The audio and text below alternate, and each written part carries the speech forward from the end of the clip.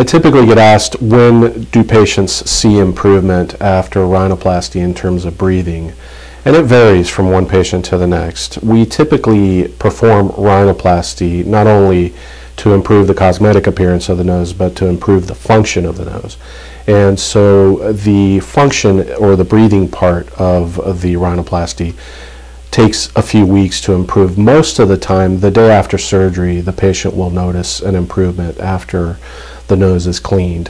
That breathing improvement improves over time, and most of the time, at about 7 days after surgery, the patient is able to notice a significant improvement in the breathing as compared to before rhinoplasty.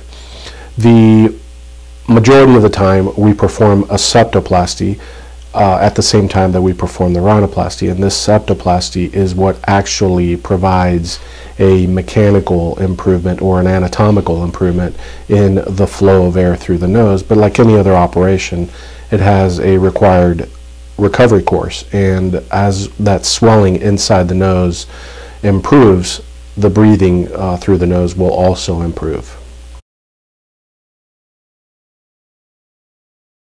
Rhinoplasty is typically performed for two reasons: the form or the cosmetic appearance of the nose, the function or the ability to breathe through the nose. We typically consider a rhinoplasty incomplete if one of those elements is absent or deficient. In other words, if a nose doesn't breathe properly after rhinoplasty, the operation is incomplete. We typically improve the function of the nose or the breathing through performing a septoplasty at the same time that we do the rhinoplasty. The septum is the structure inside the nose that divides the nose into two sides. It's made of bone towards the back, and it's made of cartilage towards the front. Many times the septum can be deviated to one side or the other, or to both sides. By straightening the septum, the airflow through the nose is improved, and thus the function of the nose is improved. Interestingly, the deviation of the septum is many times attached to the cosmetic appearance of the nose.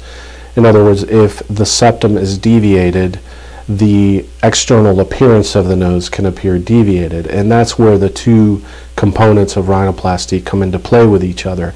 And this is why many times we improve the position of the septum to improve the cosmetic appearance of the nose. Importantly, we don't pack the nose after rhinoplasty, so we typically do some techniques that avoid that painful packing experience that many rhinoplasty patients have had.